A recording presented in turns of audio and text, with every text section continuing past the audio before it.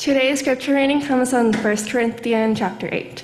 Now about food sacrificed to idols, we know that we all possess knowledge.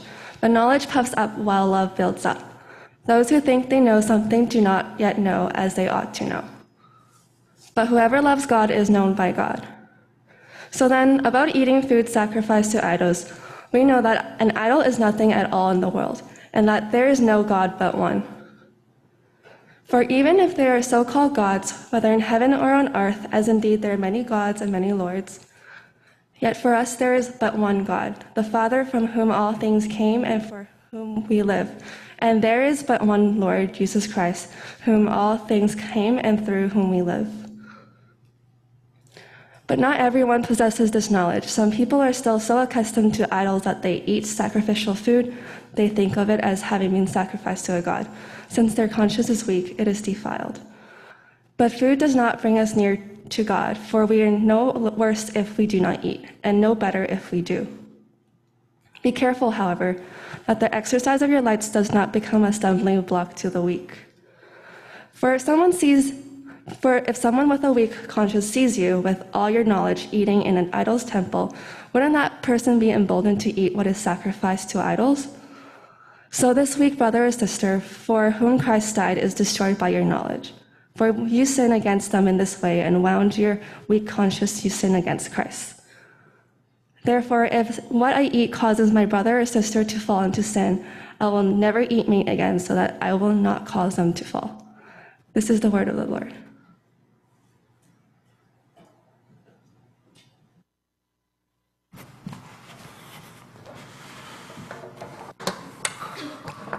Whoops. Okay. I did that on purpose. I'm just kidding. Good morning, everyone. It's good to see everyone. It's great to be able to gather together, both online and in person, to worship the Lord on this Lord's Day. Please bow with me as we pray for the word. Dear Heavenly Father, we just bow before you. We come humbly before you now. And we thank you, Lord. We just thank you for just who you are.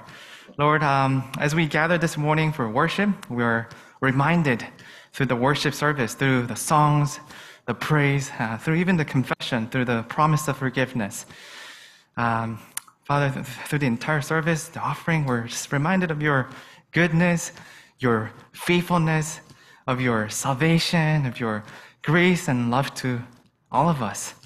And so, Father, we pray that as we hear your word now, that you would just help us to be attentive, that, our hearts may respond to what you have for us this morning. So help us, Father, to not be distracted by the other things, but that we would stay focused wholly on you, that we can really devote and commit this time to you to glorify you. In Jesus' name we pray, amen. Amen. The passage that we read today in the 1 Corinthians chapter 8 is, I'll be examining and expositing with you today. Paul deals with a great issue within the Christian community about whether it's okay, whether it's good to eat food that has been sacrificed to idols. So we kind of need a little bit of historical context in order for us to understand what's going on here. So in the time of Paul and these Corinthian Christians, it was still common practice for people to be invited into these dining halls in the courtyards where people sacrifice in the temple, right? Like on the side. And they sacrifice food, made sacrifices and offerings to idols. And so there is an idol worship, but in the courtyard was kind of a place where people kind of, hang around, fellowship, gather together to eat together. It was also a common practice for people to buy food and meat in the marketplace that had been previously sacrificed to idols, and now there's kind of leftovers, and so those food are being just sold in the marketplace. So then the issue here is not whether it's okay to worship idols, right? We know that idolatry, worshiping other gods, is not good. It is prohibited. But the issue here is whether you can eat certain foods or not. Whether it's okay to eat food that has been previously previously sacrificed to idols. And so we want an answer. And these Corinthian Christians, they also want an answer. We want an answer that says it's okay or it's not okay. But Paul, he doesn't give us such an answer. He says maybe, sometimes. And so it might confuse some of us to say, well, then is it okay or is it not okay? But what we must understand as Christians is that there are certain principles, there are certain doctrines of our Christian faith that are unshakable, that are objective, not subjective, but objective, which is the gospel message of Jesus Christ, right? That is objective, not subjective. It is the truth. The truth of the gospel says that we can only be saved through Jesus Christ alone. Through faith in Him, we're saved. And that is an objective truth. That is the truth. And so if there's a dispute that arises and say, is there any other God that we can have salvation from? Can we worship another God so that we can be saved? Then the answer would be, obviously, no. Emphatic no. However, there are some principles in our Christian faith where we apply the truth of these objective truth into different circumstances and scenarios. And the reason why Paul says sometimes and maybe is because in these situations, there's neither right or wrong. There's neither good or bad, but pertaining to each situation, the Christian should do as they are called to do in the truth of Jesus Christ. Now, these type of issues are what we would call adiaphorous. Adiaphorous. This means that when it doesn't pertain to the truth of salvation, then it doesn't really matter. There's no right or wrong. There's no worse or better, but it is as it is in each situation. So let me just give you an example of this, just so that we can have this idea on what adiaphora is really about. Let me ask you this. Apple or Samsung? Some people like to use Apple, like Kaylina, and some people like to use Samsung, like me. Some people like to eat churches, and some people like KFC. For those of you who like to watch basketball, some people like to, cheer LeBron James, and some people like Stephen Curry. Same for soccer too. Lionel Messi or Cristiano Ronaldo. Here's a point.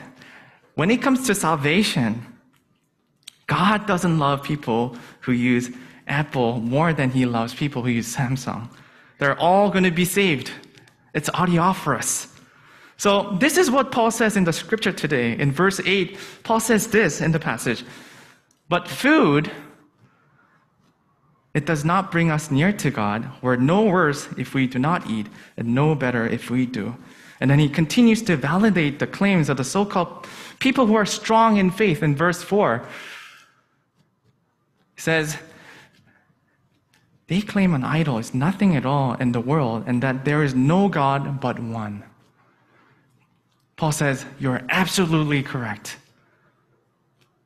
That is the truth. You're right. There's only one God, one Savior, Jesus Christ.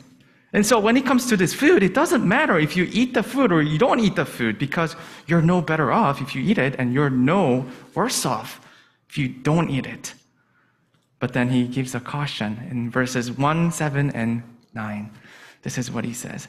Knowledge puffs up, but love builds up.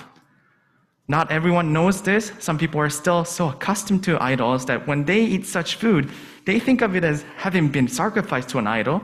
And since their conscience is weak, it is defiled. Be careful, however, that the exercise of your freedom does not become a stumbling block to the weak. Paul says it is adiaphorous unless it starts to hinder someone from loving Jesus.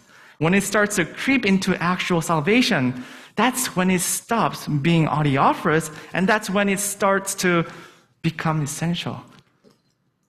Now, what's the problem here? The problem here is that a lot of so-called strong Christians, stronger Christians who are claiming that they're strong because they know more about Jesus Christ, that they're more knowledgeable, they say, Jesus Christ has us free. It's okay to eat any type of food because we're not bound to these laws anymore. We're not bound to these things anymore. Christ has given us Christian liberty. And so let us eat anything because we're now free. And everything is clean in Christ. But what Paul is saying is that those who claim to have this knowledge, if it becomes a stumbling block to other people, a stumbling block to fellow brothers and sisters, so that they just begin to sin against God and in their own conscience, he says, then it is no longer adiaphorous. In fact, Paul goes as far as to say in verse 11 that the weaker brother or sister that is led astray because of this knowledge and exercise of these rights becomes destroyed.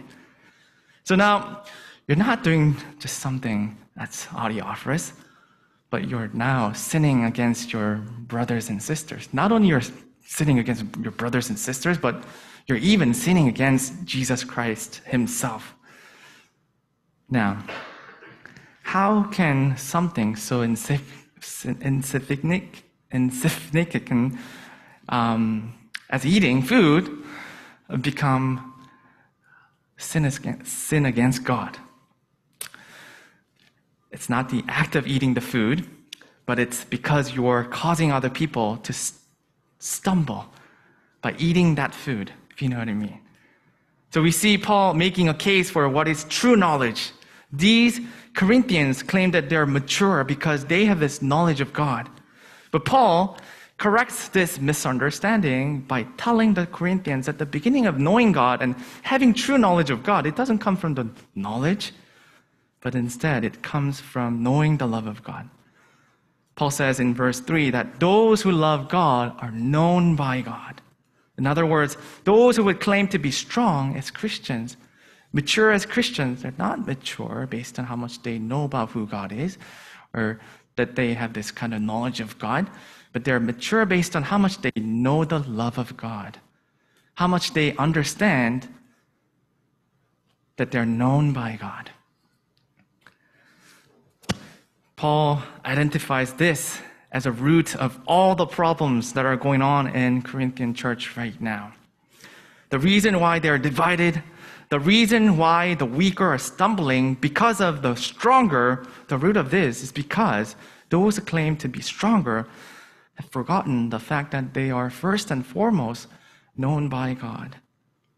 They look to those who are weaker and said, "Are you still not eating this food? Are you still eating that food? Don't you know that we are set free in Christ?" Paul says that in doing so, they're a stumbling block. In his comment, Anthony Thistleton, he says, love rather than knowledge is a Christian's guide. Love rather than knowledge. So then growing as a Christian doesn't come by merely increasing your knowledge or by asserting your rights because of the knowledge that you have, but it's first by understanding that you are known by God. Paul admonishes those who would think that they are mature Christians because of this knowledge of Christianity. But he says, if you don't love, then you don't know the basics of Christianity, which is the love of God. So let's think about that for a moment. Why would Paul say that? We would kind of expect him to say, well, if you have true knowledge, then you will know the true love as well. But he says, if you really know God, then you will know that you are known by God.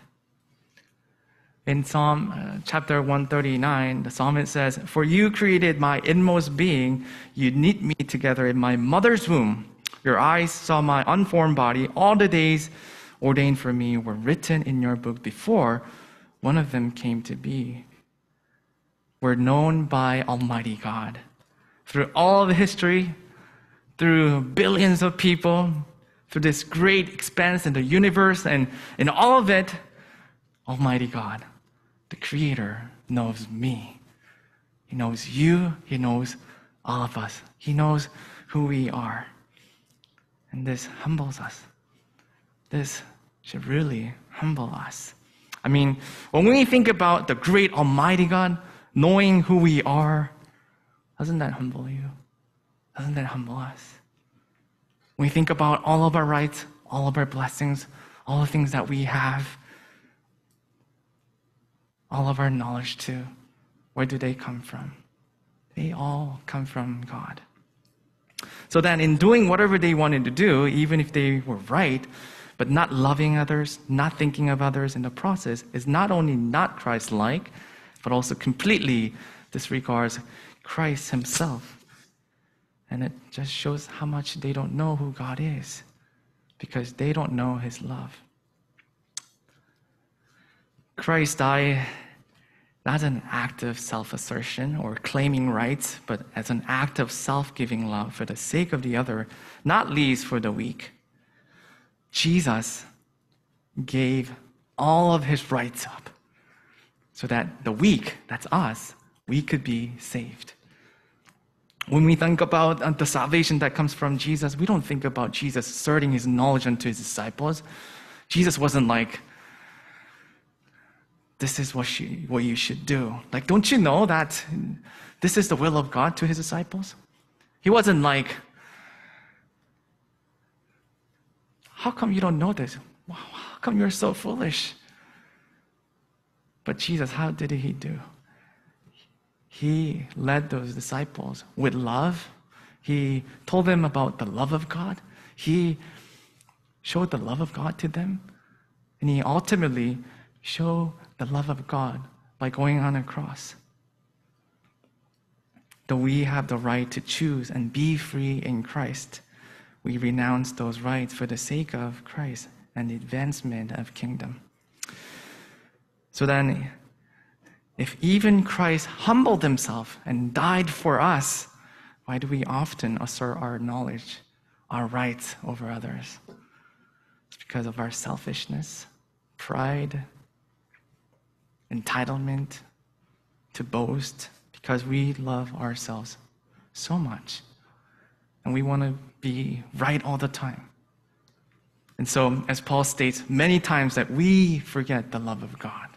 We forget how we have come to be who we are. We forget how we have come to know the mystery of the gospel. It's not because of anything that we did. It's not because we're wiser than others, but simply because of God who loves us. I want to point out that for Paul, everything that he did in his life, everything that he encouraged other brothers and sisters to do, was for the edification of the church and building up the body of Christ. And that's exactly what he points to in this chapter today as well. So in verse 1, if we can remember, he says, knowledge puffs up. And what does love do? Love builds up. When you love your brother and your sister, it builds them up. What's the point? What's the goal of the church then? It's to come together to build one another up, to edify one another for the sake of Jesus Christ, for his glory. And this is actually all throughout his letters. This is what he writes all throughout his letters. He says, speaking of the same topic in Romans chapter 14, he says, let us therefore make every effort to do what leads to peace and to mature edification. Do not destroy the work of God for the sake of food. All food is clean, but it is wrong for a person to eat anything that causes someone else to stumble. It is better not to eat meat or drink wine or do anything else that will cause your brother or sister to fall. And the message today is the same. Be united. Build each other up in the love of Christ. Edify the body. Stop dividing over these meaningless things. The point that Paul makes here is that those who claim to possess this knowledge, they claim that what they're doing is building up their brothers and sisters. Well, I'm just, helping my brother and sister to know what their rights are. I'm just helping them overcome their, weak conscience. I'm giving them more knowledge. This is what Paul says in verse 10 and 11. For if anyone with a weak conscience sees you who have this knowledge, eating in an idol's temple, won't he be emboldened to eat what has been sacrificed to idols? So this weak brother for whom Christ died is destroyed in your knowledge. Paul says, you think you're building them up. You think you're edifying your brother and sister, but what you're actually doing is you're destroying them. So what they thought that they were doing was they thought they were doing good for Christ. They thought they were doing it for his brothers and sisters to build them up, build the kingdom of God. But Paul says, well, because you're not doing it with love, because you're not doing it for the sake of God and his kingdom, he says you're actually tearing them down. You're destroying them. In verse 10, the word embolden in the Greek is okaraimestai. And it's a word that also means to build up, to edify. And I don't know about you, but I don't think it's a coincidence that Paul uses this word and then says, you think you're building them up, okaraimestai, but you're actually destroying them. You're actually defiling them, all in the name of God. As you notice, Paul is sarcastic in his comment. That those who would claim to be stronger in faith and more mature, more knowledgeable, he says, their knowledge is actually tearing people down and destroying them rather than building them up. For Paul, it is a sin against Jesus Christ himself. If you're more knowledgeable, if you haven't been in the faith for a longer time, if you know God more in his word, yet you neglect those brothers and sisters around you to love them as God loves them, it is a sin against Christ himself. Not loving, not sacrificing, not building up those around you, he says it's a direct offense against Christ himself. Paul's argument is that those who would claim to be stronger can build up their brothers and sisters, not by forcing their knowledge onto others, but by loving them as God loves them through Christ. So Bible study is great. Devotionals are necessary. All these things are good and necessary. It's really important for us to do these things so that we can grow in faith and to grow in the knowledge of Christ. But if we do not have the love of God, these things, they're all meaningless. And so we must daily immerse ourselves in the love of God. Daily remind ourselves that I am known by God. In 1 Corinthians chapter 1, Paul says, who are you?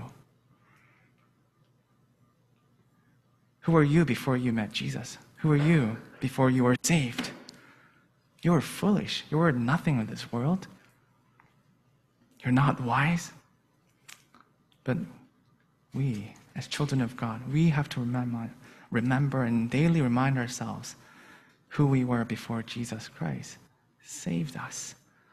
We were nothing, but we were headed to death, destruction. But it's because of God and the love of God that we're able to be saved. So then in verse 13, Paul, he finally says, therefore, if what I eat causes my brother to fall into sin, I will never eat meat again, so that I will not cause him to fall.